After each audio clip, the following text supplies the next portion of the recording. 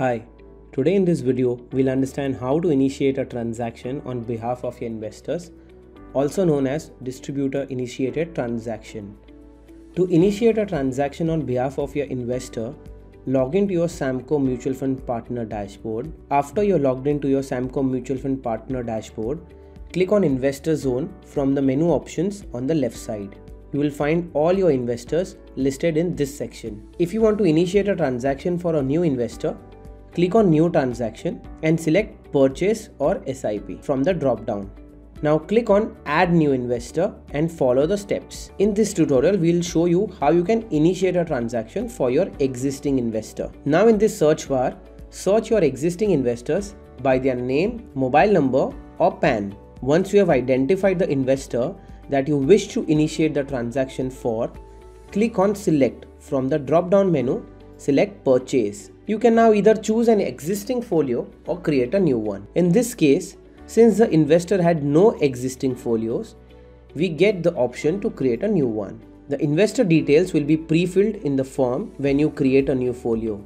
You can make any change if you need to. Once you have reviewed the investor details, click on Submit button.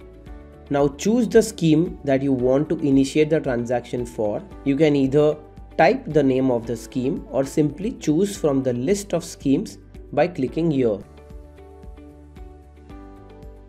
Once you have selected the scheme, choose whether you want to initiate a lump sum or an SIP transaction. Enter the investment amount, enter the sub-broker code, enter EUIN details if applicable to you, review all the details and then click on Submit. Now if the investor wants to invest in more than one scheme, you can click here on Add More Scheme option to add more schemes to this order and follow the same process to initiate the transaction for them all at once. Once done, click on Review. Here you will find the summary of transaction that you are about to initiate for the investor.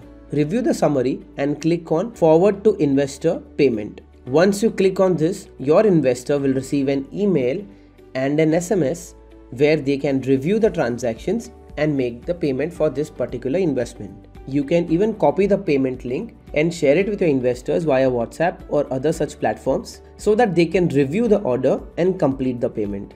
This way, you will be able to successfully place an order on behalf of your investor, or commonly known as Distributor Initiated Transaction from your dashboard. Now there is one more way to initiate the transaction on your investor's behalf from your partner dashboard. Let's see how it is done. From the menu options on your dashboard, click on Schemes. Now choose the scheme that you wish to initiate the transaction for and click on Invest Now. Now on the pop-up, you can search the investor by their name. Once you find it, click on the name of investor and you will be taken to the folio section and folio creation page of that investor. After that, you can follow the same steps shown earlier in this video. With this, we have come to an end of this video tutorial. If you wish to connect with us, you can call our support number or write to us on the details visible on your screen.